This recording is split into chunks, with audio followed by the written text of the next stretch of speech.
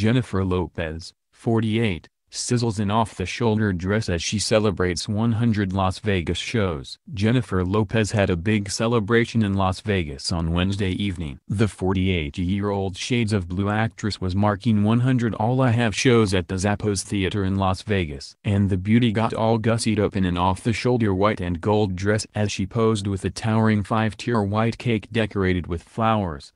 The siren, whose hit songs include Jenny from the Block and Dance Again, had on heavy makeup that flattered her features. All I Have is the first concert residency for Lopez. The residency was confirmed in 2015, began on January 20, 2016 and is set to conclude on September 29, 2018. It was the most successful Las Vegas residency of 2016, grossing $34.6 million.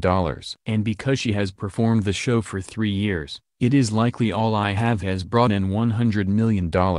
Mariah Carey and Gwen Stefani are two of the latest big-name stars that have signed up for new residencies in Sin City. Later, the girlfriend of Alex Rodriguez had fun getting carried away a bit. The Tone beauty she used a fork as a microphone when belting out a song for her cast and crew. "When your mic is a fork," said the mother of two. Lopez started to sing then sank to her knees as she pulled her head back to get out a note. The on-the-floor singer wore a white top and khaki slacks with white sneakers. Her long blonde locks were pulled up in front. Jennifer has been busy this week promoting her new single Dinero with Cardi B. The World of Dance star stopped by Jimmy Kimmel's show on Tuesday to talk it up, wearing a $100 bill print dress from the music video. She has a new Spanish-language album coming out later this year.